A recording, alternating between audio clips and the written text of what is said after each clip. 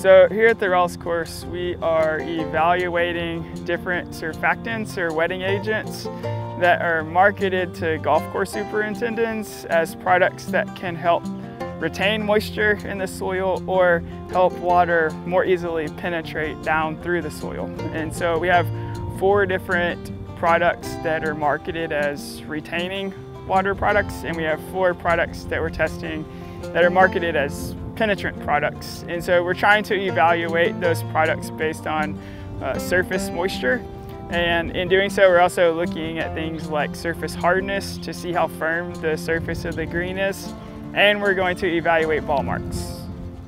I do a lot of research related to water management and water conservation in turf grass areas that include golf courses mostly, but also residential home lawns, trying to minimize the amount of water that we're putting onto grass and still manage something that is aesthetically pleasing as well.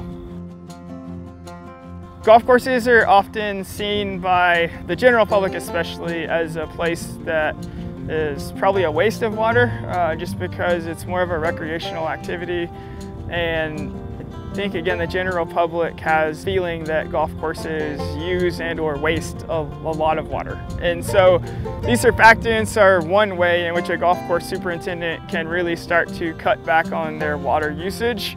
And so understanding a little bit more about how the products work and the effectiveness of the products really will help them make better decisions, and for us it just kind of helps us improve our communication and how to effectively manage water on the golf course itself.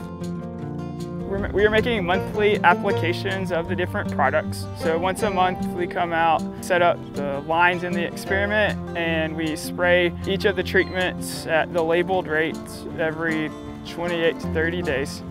And then once a week we come out and rate the plots for turf grass quality, and we measure moisture content at 3 different depths: 1.5 inches, 1 inch, and 1/2 inch.